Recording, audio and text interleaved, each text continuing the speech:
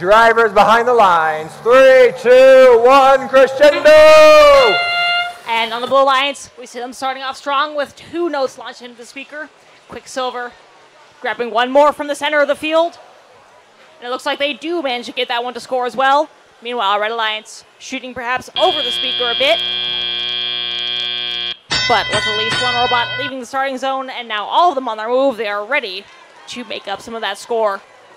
And on red, we see Homestead grabbing one of the few notes remaining at the middle of the field. Looks like they are taking that one first to the amplifier.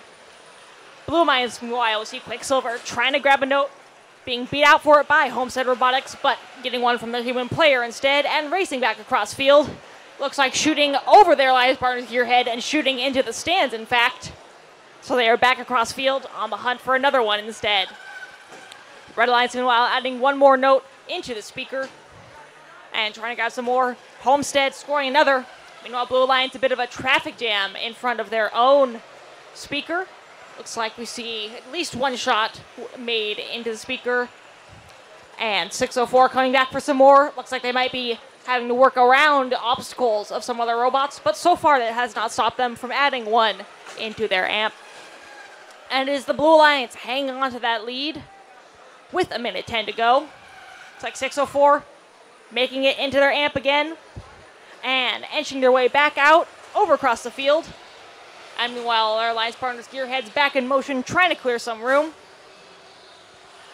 Red Alliance, it looks like they currently have their speaker amplified. Homestead, however, missing that first note they shot. They pick it back up again, though, and give it another try. Looks like Churobots, their shot bouncing out. However, Homestead does score one, and Churobots are still on the hunt for another note.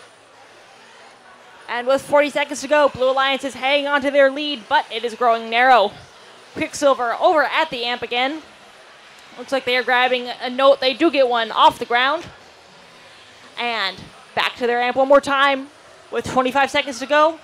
Meanwhile, we see Gearheads trying to score for blue as well. And as we now enter endgame, Homestead not done scoring those notes for red. And Red Alliance getting a high note onto the microphone and trying for another. 10 seconds left. Looks like East Palo Alto Churobots, they are lining up underneath the red stage in that spotlight position. 3 seconds left. 8048 are up in the air, and they make it on stage for the Red Alliance.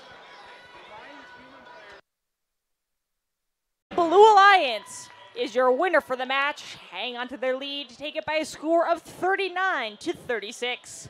Blue Alliance earning a total of 3 ranking points from that match.